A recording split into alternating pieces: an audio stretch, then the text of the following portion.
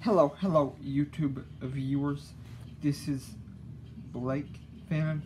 Please like, share, and subscribe. Listen, if the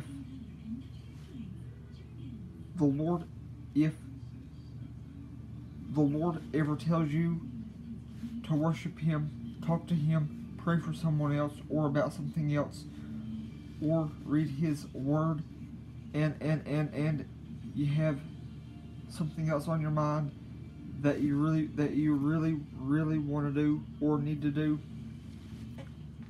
before you do anything, once he tells you to do this or do that, if there's anything else on your mind that you want to do or need to do, no matter how bad, during that time, when you're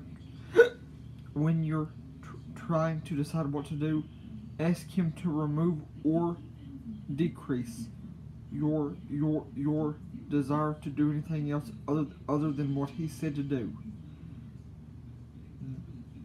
That's how to handle that problem.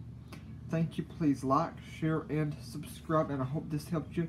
If it did, please let me know in the comments below. Thanks.